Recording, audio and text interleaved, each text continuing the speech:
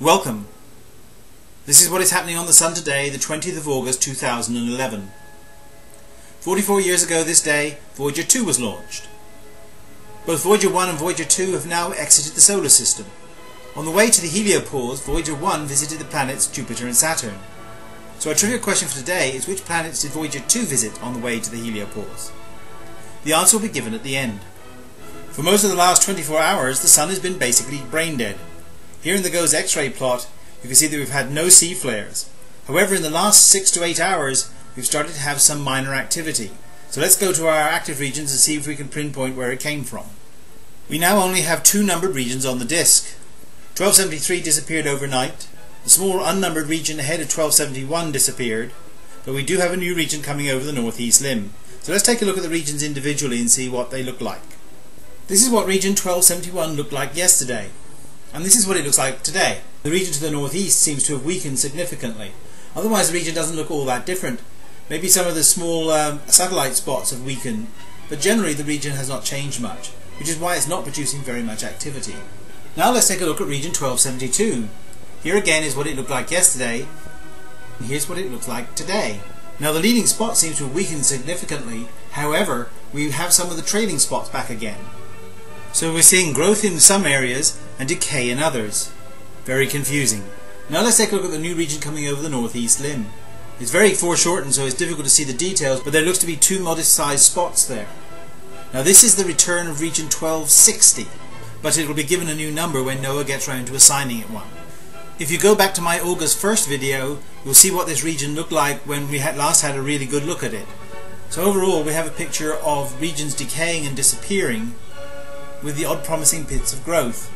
So we'll have to take a look at the X-ray movie later and see whether the main activity is in region 1272 or in this new region coming over the northeast limb.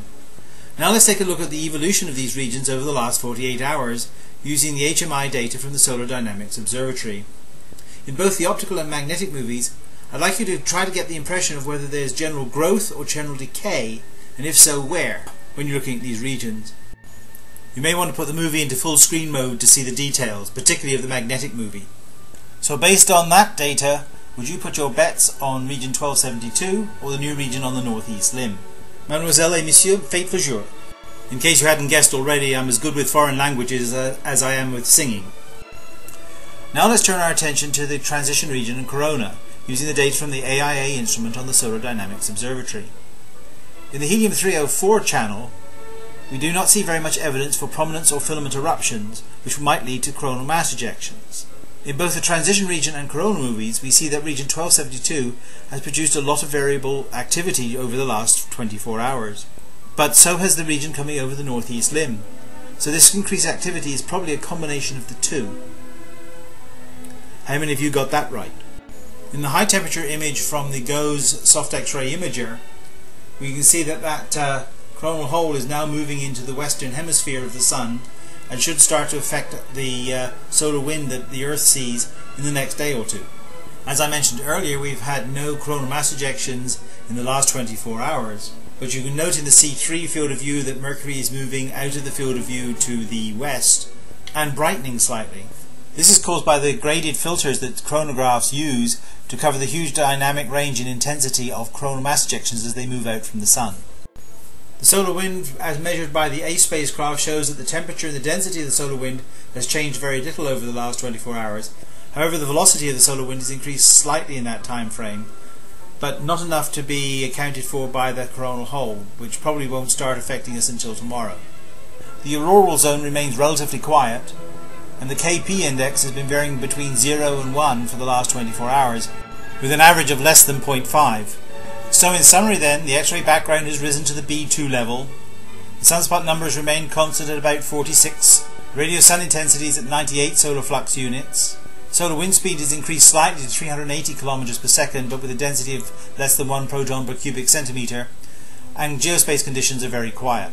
So my forecast for the next 24 hours is that C flares are possible, but M and X flares are highly improbable. The sunspot numbers should remain stable, coronal mass ejections are possible, the solar wind speed should go higher, but the chances of getting a geomagnetic storm are very poor.